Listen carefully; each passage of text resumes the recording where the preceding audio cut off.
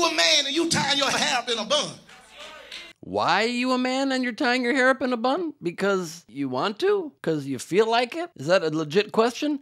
Okay, this pastor is so stupid, so next level idiotic that I'm going to have to break down the rest of this absurd sermon clip by clip. So let's go. What next pearl of wisdom do you have for us? Men don't walk around with buns on their head.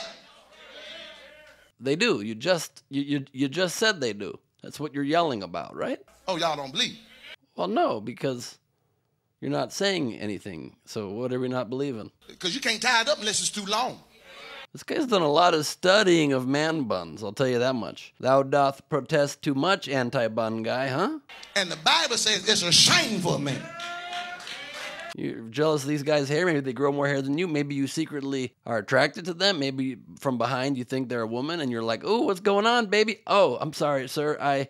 My mistake. Men should not do this. You're creating temptation. You're not tempting me, but you're creating temptation of others. I'm going to write a sermon about this. Let me go to my room and just write heavily." Now, y'all act like stuff that I don't say that. The Bible say it's a shame. Look at somebody and say the Bible say. Okay, you do say it. The Bible doesn't say it. And just having your flock of sheep congregation repeat what you said, why don't you say the Bible say? Oh, because 8 people in the background said the Bible say, that makes it in the Bible? No, the Bible doesn't have an opinion on man buns, okay?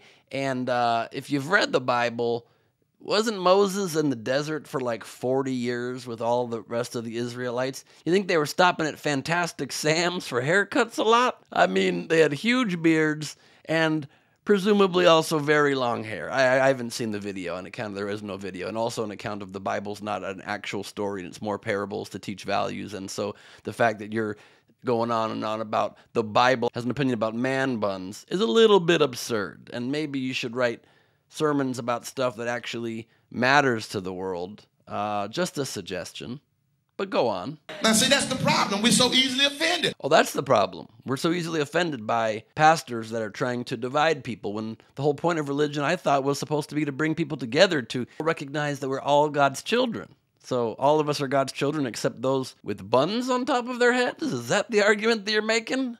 Seems like a logical problem to me, but continue, why not? The Bible says it's a shame for a man. No, it doesn't say that. They have long hair, and you can tie your hair up. You got your hair long enough as a man, you can tie it up, twist it, and put it in a bun. Yeah, that's how buns work. Now you're just explaining how to do a bun. You're literally doing the whole move, tie it up, twist it. You're just now explaining exactly how somebody should do a bun. Are you a hairstylist on the side? Are you trying to drum up business for your man bun business? You got a man bun shop on the corner as a side hustle in case the pastoring doesn't work, because obviously it's not gonna? That ain't God.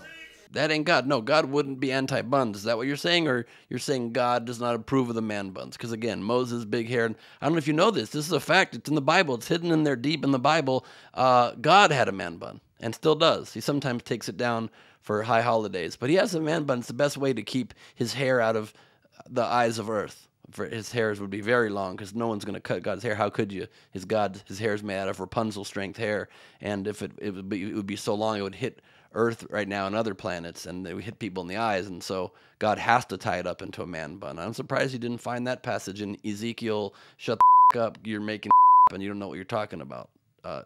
Colon 14.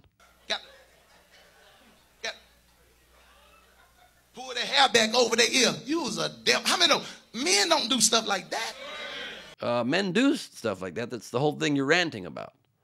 So, yet again, religious leaders here are teaching that there's only one kind of masculinity, only one kind of way you should exist, and that apparently in this church you're not welcome if you're a man, if you even have different hair, let alone imagine if you have a different sexuality or you have a different interest in life that doesn't match with this pastor's own favorite vibe. If you don't have a tight ace fade all around like this guy, you're not welcome at Pastor Julie's Bible study. So just take note of that. And what's that? Oh, as you often notice, I'm talking to my producer off camera. My producer here has an opinion about what this pastor is saying. What's your thoughts on that, Anatoly? Ooh, an aggressive man bun head shake. So you see there, not Not a fan. Now, please understand, pastors, because I think men should be allowed to have man buns doesn't mean I don't think it's a pretty ridiculous look for a man to do. I just think a man should be allowed to do it. I mean, we all can acknowledge a man bun's pretty ridiculous. I'm just playing. I think they're fantastic. Are we cool again, buddy? Okay, awesome. Look, in solidarity. There you go. There's very big man hair for you, okay? I'm the very long-haired Ben Gleib for Rebel HQ. I do these videos 3 times a week, and you can check out my new stand-up comedy special, The Mad King, on YouTube. Please, leave comments, share it, spread it wide, and make sure and don't do any of that until you get your hair cut nice and tight, because that's priorities, okay?